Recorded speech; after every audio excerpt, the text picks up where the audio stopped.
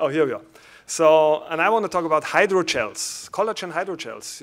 And you will see after my presentation, also as the previous presentation, that the future might go away from this typical second generation implant. Now, what I'm talking about is the cartilage repair system, or short CARES. So it's a German and Austrian company. And so the hydrogel is made of collagen type 1 from rat tails. Why from rat tails? So it's not bovine, so you don't have a risk for disease transmission.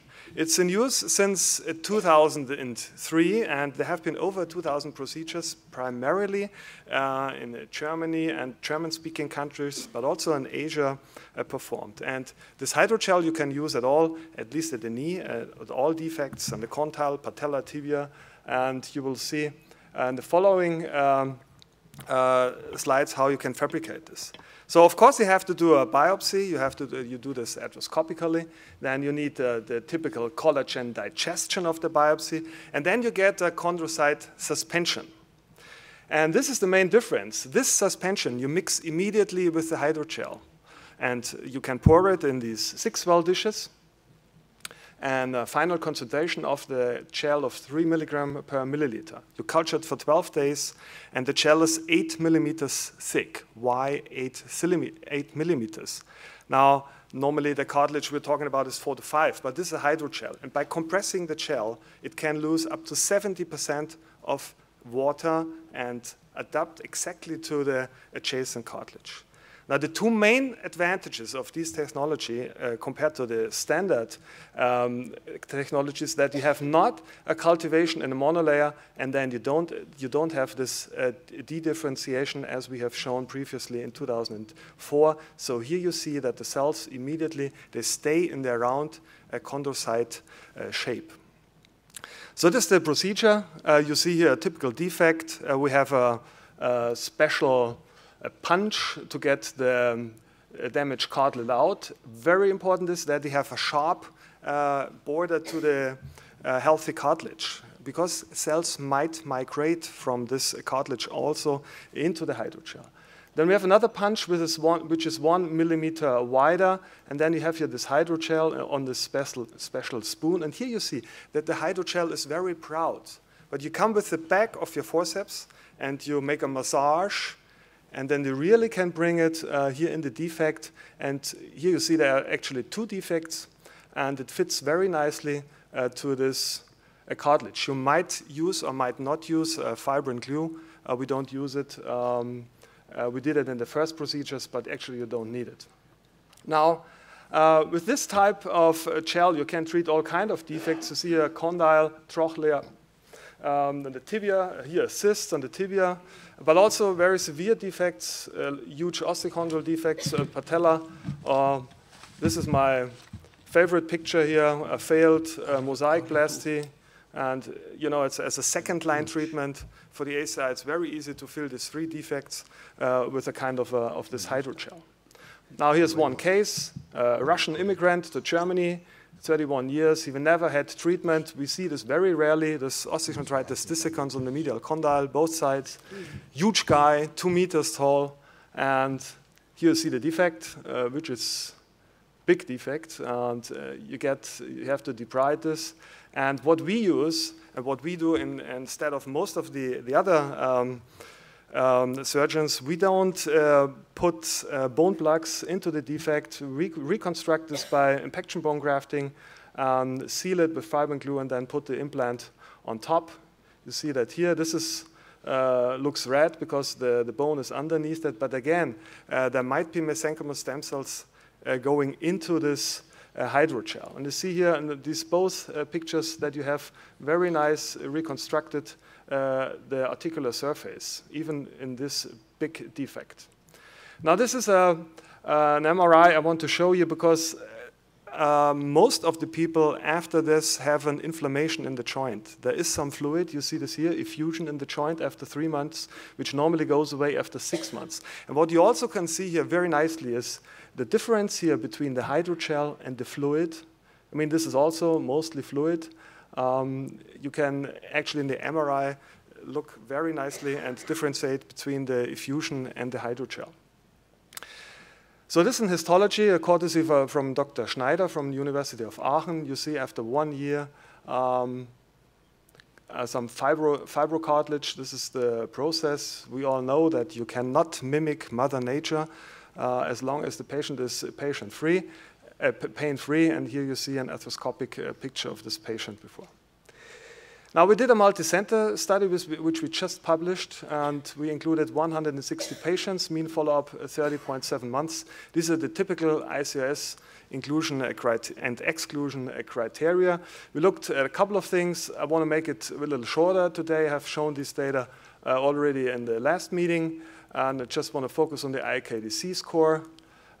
Here the people which have been enrolled, and very important also, as in the previous talk, almost 82% of these people have had previous surgery.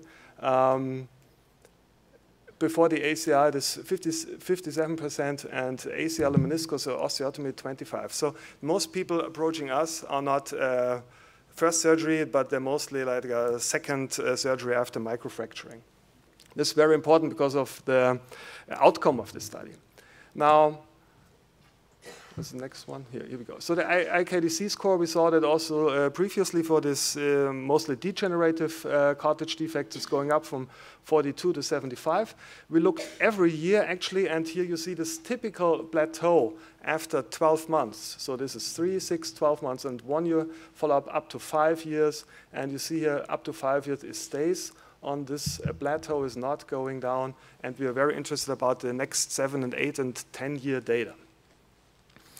So very interesting is also the different diagnoses.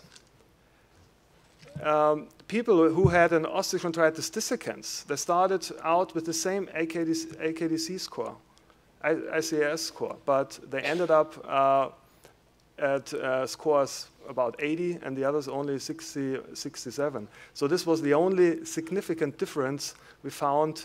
Here you see the numbers of the patients. All the other points, let's say the bigger or smaller than 4 square centimeters, or the location, medial, lateral condyle, or trochlea, turned out not to be significant. The overall satisfaction, the doctor said, okay, 88% of the patients do very good. We have very good results. And 80% of the patient itself said, okay, this is a very good, good clinical result. So in summary, these results are comparable with the other matrix-based technologies using membranes or sponges we have on the market.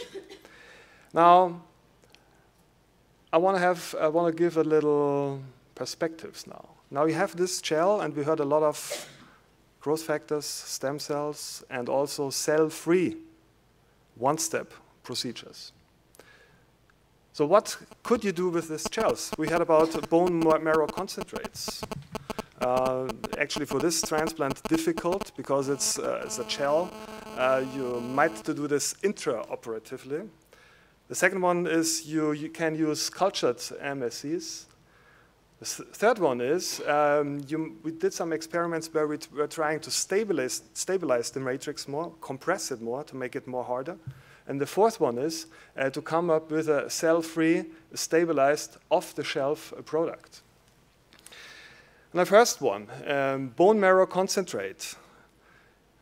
We know that this in the clinical application, I know data from the United States for non-unions, for trauma, femoral head necrosis, spinal fusion, also for critical limb ischemia. But the problem is also here there's a lack of randomized clinical trials. And we have seen some data for articular cartilage repair, and the process is very easy. You can do that. I don't want to go through the details. Here's one of these machines. You can do it in the OR within 14 or 20 minutes. And you end up with a concentrate of these bone marrow cells, which are not pure mesenchymal stem cells, which are all nucleated cells, also white blood cells. You can concentrate them up to 4 milliliters. And you have seen these animal studies from Lisa.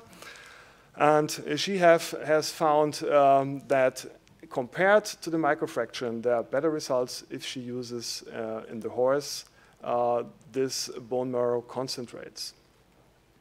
And there's also a clinical trial, which we have seen also previously, a series of 20 patients, and they also claim that we have an improved AKDC score in these patients.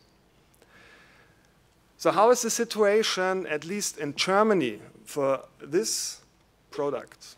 And what we did is, one of our study centers, he sent a trial protocol to the local ethics committee. And in Germany, there's the federal regulatory agencies, the Paul-Ehrlich-Institut. And now the local ethics committee sent it to the Paul-Ehrlich-Institut. And the Paul-Ehrlich-Institut in Germany said, oh, this is not for bone and cartilage repair. This is not something as compared to bone marrow transplantation if you use CD35 positive cells. So we got a letter back which claimed it's not homologous use, there's no physiological function, and it should be claimed as an advanced therapy medicinal product, an ATMP, which means that in Germany, this is not for Switzerland, not for Italy, and not for Austria, but in Germany, we have to go the whole procedure, making animal preclinical data, and then show up in the Paul-Ehrlich-Institut with a clinical phase 1 trial for safety. So here you see what he said in his last sentence, the regulatory might be very difficult. So, but Germany, they always are very trying to set very high standards. In this case, I think it's actually very stupid. Now, second thing, should we replace them with GMP, expanded mesenchymal stem cell from the bone marrow? They're easy to harvest, you get much higher cell numbers, you have no donor site morbidity. That would be the scenario. Very easy, just replace the chondrocytes by stem cells, put them in the hydrogel, and put them in the patient. So we have done some initial experiments where we put the cells in these hydrogels. We made 3 groups, just serum, one with BMP, one with TGF-beta1, and we waited for 3 weeks. And what we found in the histology was, no, it's not going further. Oh, here we go. Now, we found in the histology that actually in the control group, we had some spontaneous chondrogenic differentiation. TGF-beta and BMP2, yeah, BMP2 and TGF-beta, we ended up with chondrocyte-like cells in that hydrogel. But here you see we have a lot of shrinking because of this growth factor where the cells, they grab the matrix. We also have this collagen type 2 immunohistochemistry positive, and the collagen type 10 also positive in these hydrogels. We did not see this in the control group, which we just treated with serum. And we found also some expression of collagen type 2 in the BMP and TGF-beta treated group, which we did not find in the control group. So then we did an animal experiment on the mini pig. On the right side, we did an AST, autologous stem cell transplantation. On the other side, we did an ACT, autologous chondrocyte transplantation from the same animal, in the same animal. So you see here the stem cell collagen gel and the chondrocyte collagen gel. This is a macroscopic and a histological view. And here you see this very nice bonding to the intact articular cartilage. This is the repair tissue. This is one for mesenchymal stem cells, and this is one for the chondrocytes. You look at the collagen type 2 staining, and here you see again this nice bonding of the gel to the adjacent cartilage. So with these data, we went to the company. So the company said, you know, Dr. Noth, this is difficult, you know. We have to go to the Paul-Ehrlich-Institut, and we are not sure whether the cells are genetics stable and all these things. So for a small company, it's very difficult to change a process they have established to the stem cells. That's why we went never to this product, and we did never replace the chondrocytes by stem cells. Now the next option I told you about to compress the gel, make it more stable, because a couple of the surgeons, they claimed that it's not hard enough. So they developed a machine where they compressed it, and you see here with cells. So the chondrocytes were in that hydrogel, and they survived, and they produced collagen type 2. And from that result, the company said, okay, we might go to an off-the-shelf product. And what is now on the market is the off-the-shelf product, which is compressed, but without cells. And you see here a recent animal study in the mini pig, untreated defect in the trochlea, cell-free hydrogel, and a cell seeded with chondrocytes. And you see here this nice repair tissue.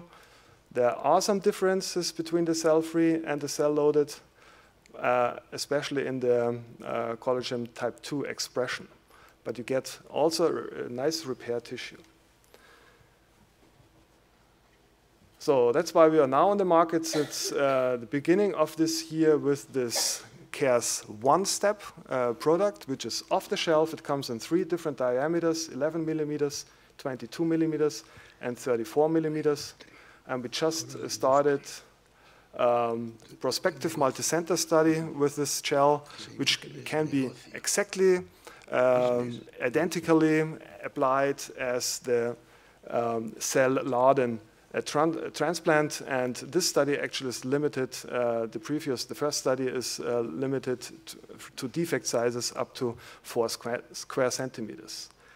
And we also started another study, monocentric, where we're trying to treat osteochondritis dissecans of the femoral head, which is very rare, cystic formation, as you can see here, or AVN stage 3 after surgical dislocation. And also for this, these young patients, it might be here after microfracturing or drilling, it might be an option if you do a trimming of the neck anyway or something on the joint, trying to get repaired these defects. Thank you very much.